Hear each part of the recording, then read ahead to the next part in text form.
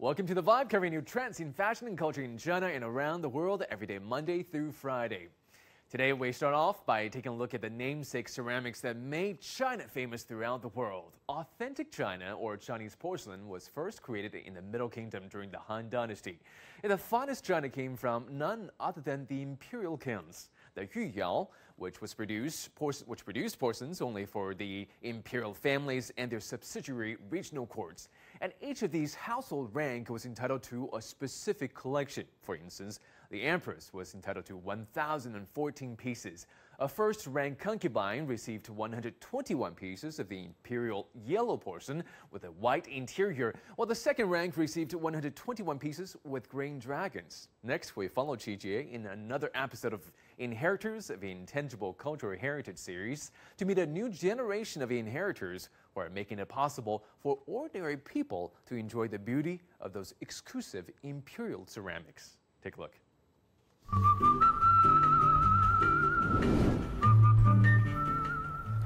These red walls once separated the haves and have-nots, those who scraped the bottom of the barrel and those who dined on the finest china, such as those from the Imperial King. Today, these walls are simply a reminder of the exceptional craftsmanship of those imperial porcelains, now found in places you least expected in everyday life. Almost. Credit goes to the new generation of inheritors of the craftsmanship of the Imperial Kiln, or Yuyao in Chinese. In the very center of Beijing is a Yuyao-themed hot pot restaurant called Wending Fu. There, I met one of the artisans behind these exquisite works. 34-year-old Xiang Yingzi is the second-generation inheritor of Yuyao. She explained the stories behind each work that graces the restaurant. 看看，说到人物，这边有个人物的绘画。这个其实是乾隆时期的一幅这个中国画的作品，是一个宫廷画师丁冠鹏画的。从这幅画上面，我们就可以看出来他对陶瓷的喜爱程度。你看他这里琳琅满目的瓷器，然后我们是把这个国画的这种形式画到了瓷板上。对，其实难度还是很大的。对，因为瓷器不是所见即所得，通过一个烧成以后，它会发生一些色彩的变化。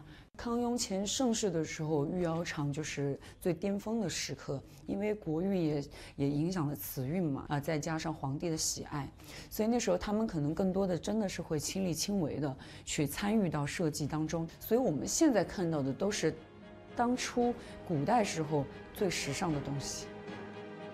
Power and wealth made emperors the undisputed influencers of their time. Evidence of the highest level of porcelain making across China is in the very heart of the old city in Jingdezhen. The Imperial Kiln factory was built during the Ming Dynasty some 650 years ago. Back then, its products were transported directly from the porcelain capital to the imperial capital, the Forbidden City.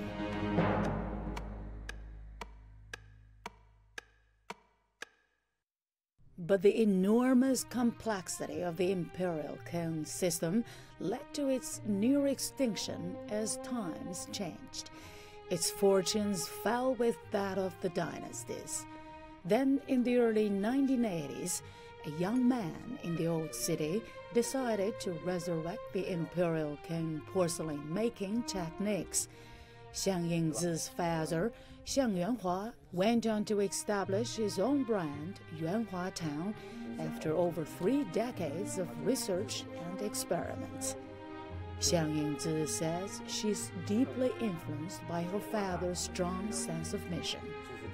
就是在你去恢复过去的经典的记忆的时候，那这个你就是有一个高标准在那，你必须去跟他回到他以前的这个状态，不管他是好是坏，他甚至是有了缺陷，那我们也要去把它恢复出来，所以是非常艰难的。所以我是看到我父亲这样坚韧的这种毅力。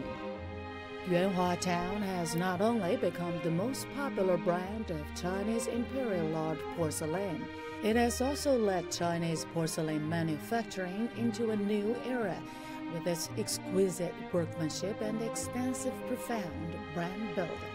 The imperial kilns of the Ming and Qing dynasties are gone, but there's Yuanhua Town to continue the legacy. Xiang Yuanhua is confident Chinese craftsmanship can hold its own against that of Western products, particularly in European countries, which also have over 300 years of manufacturing history. 当然，这个也不是说我们这个老功劳躺在这个功劳簿上的这么一个观点。是西方工业文明以后，我们这个工业化进程，我们确实是很落后。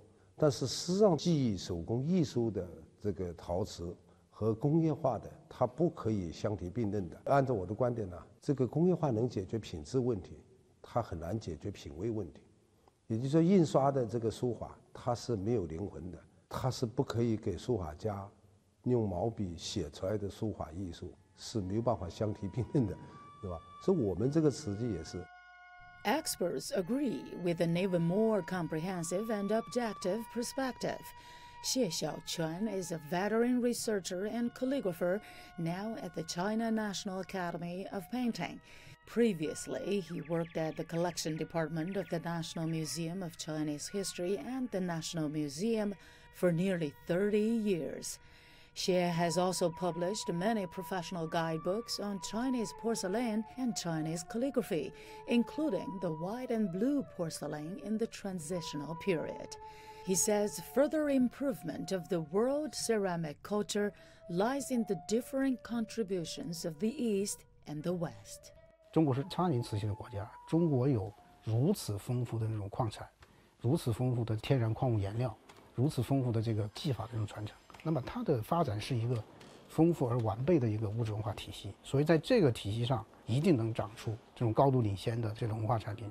这个毫无疑问，中国瓷器实际上也是随着这个丝绸之路往西方在传，到德国、到丹麦、到英国、到法国，他们的瓷器实际上在利用它的工业技术，在它的陶瓷工艺上，应该说在某些方面是要超过中国的。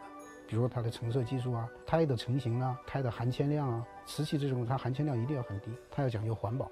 那我们也没必要自卑，互相都应该有自信，但是也要谦虚，要学习对方的长处。这个我觉得才能共同把这个陶瓷文化推到一个高度。So far, the father and daughter team has already worked together for over 10 years with a lot to show for it. Some of their works have been permanently collected by the Shanghai World Expo and the Westlake Art Expo. And this set of porcelain reproduction for state banquets during the 1950s now serves diners in another chain restaurant in the capital. The lighting is flawless, the hot pots are sizzling, and the diners here wallow in the finest china ever produced. But I'm not quite sure whether they'd actually take notice of these incredible works of art that surround them. After all, they're here for dinner.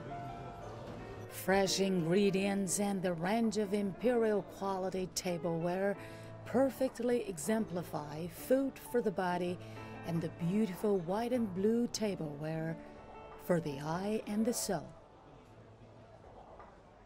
记者 CGTN 北京。